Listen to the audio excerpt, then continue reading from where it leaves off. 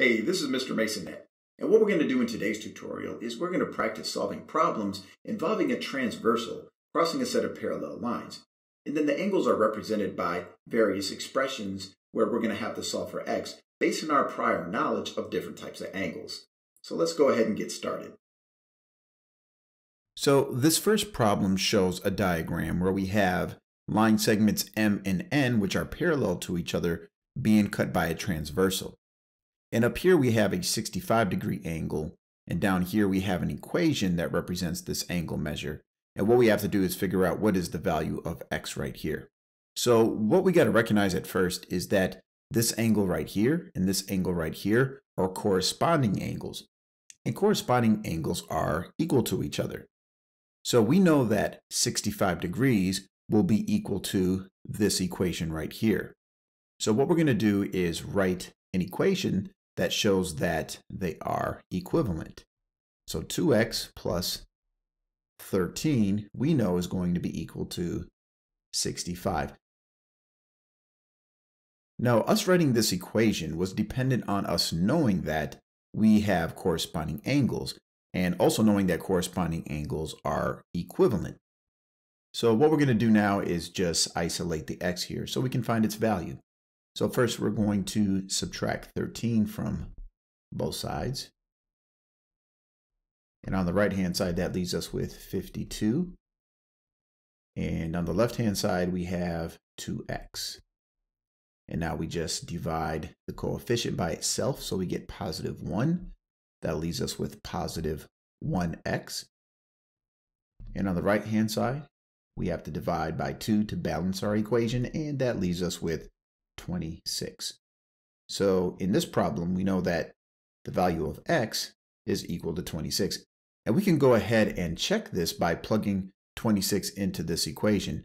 So if we took 2 and multiplied by 26, and then we added 13, that would in fact give us 65.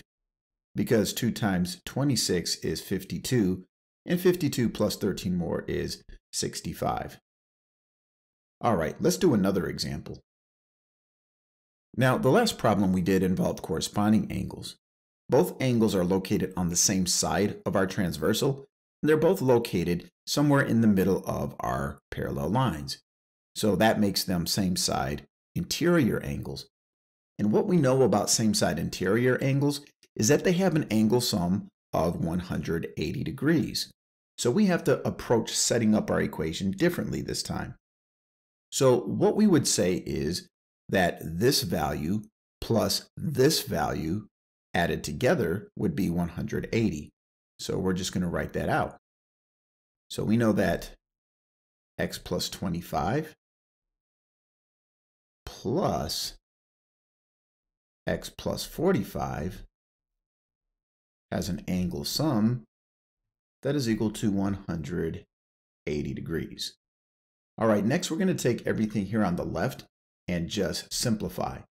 So we have 1x here and 1x here, which combined would give us 2x.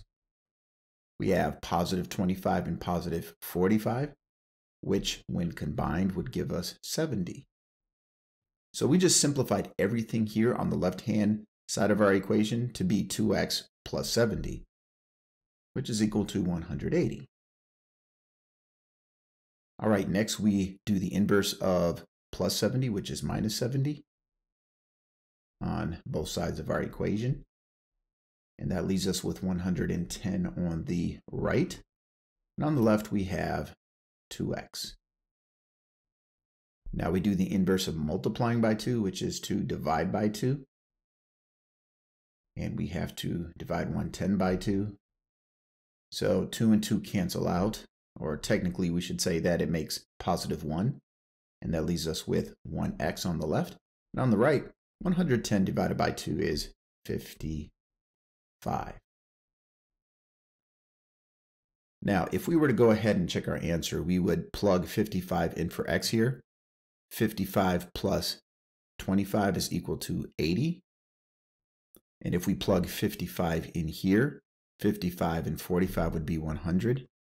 And if we add those two values together, we get 180 degrees, which is always going to be the angle sum of same side interior angles. All right, let's go ahead and do another example. All right, now in this problem, each one of our expressions is located in between the parallel lines, so we are dealing with interior angles. However, they are both on opposite sides of our transversal, so we would call these alternate interior angles. Now, what we should know about alternate interior angles is that they are congruent to each other. And because they are equal to each other, we can say that 2x plus 67 is equal to x plus 56. Now notice with some of the problems, all we're doing is setting the expressions equal to each other. And the only time we do that is when we know that the angles are going to be congruent. Now, if we know that the two angles have a sum of 180 degrees, then we add the expressions to each other and we set that sum equal to 180. All right, now what we have to do is get x on the same side of the equation. So what we're going to do is we're going to take this single x over here, which is positive, and we are going to write the inverse of it. So we get rid of it on the right side, and we are going to subtract 1x from 2x. Remember, if there's no coefficient, there's really a 1 there. So that's going to leave us with positive x plus 67 equals 56. All right, next we're going to take this plus 67 and remove it by subtracting 67. So these 67s cancel out because one's positive and one's negative, leaving us with a single x, which is our goal. And now we have 56 minus 67, which is negative 11.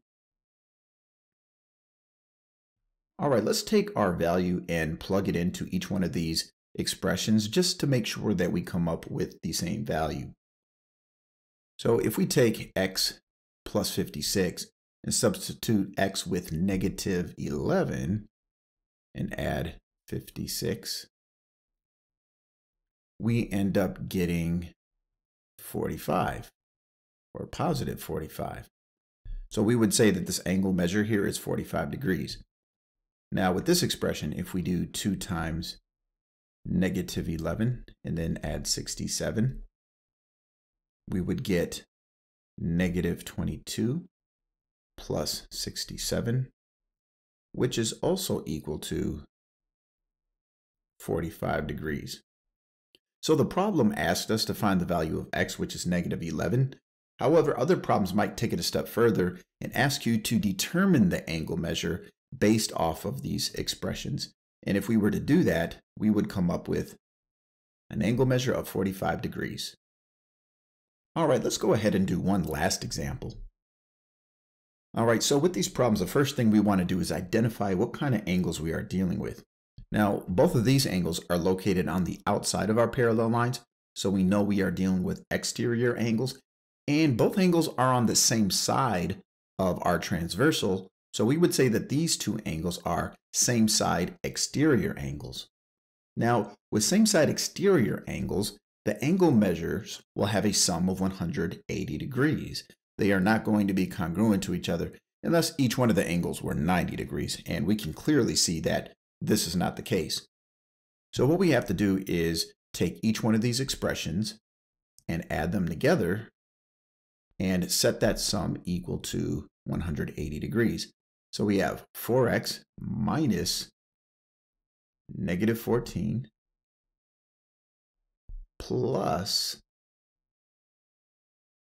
8x plus 22 equals 180 degrees. All right, first thing that we have to do is simplify everything on the left-hand side of our equation. So we have an x term here and an x term here, and they're both positive. Positive 4x and 8x would give us a sum of 12x. All right, now right here, we are subtracting a negative, so right away we should know that by rule we have to make that positive. So we really have positive 14, and positive 22. When combined would give us positive 36. And now we're going to set that equal to 180. All right, next we are going to subtract 36 from each side of our equation. And 180 minus 36 is 144. Over here, these cancel out, leaving us with the product of 12 and x.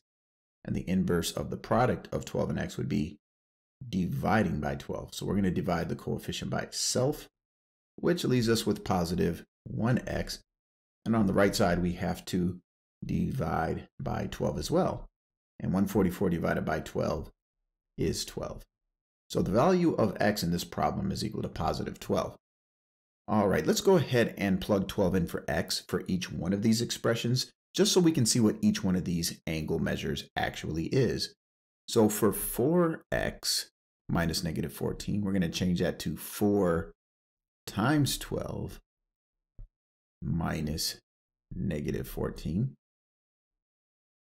And we can simplify this to be 48 plus 14. And that would give us a total of 62 degrees. And down here, we are going to multiply 8 and 12, and then add 22. And 8 times 12 is 96. And 96 plus 22 is equal to 118. Now, if we take 118 degrees and we add that to 62 degrees, we should come up with an angle sum of 180 degrees, because same side exterior angles have a sum of 180 degrees.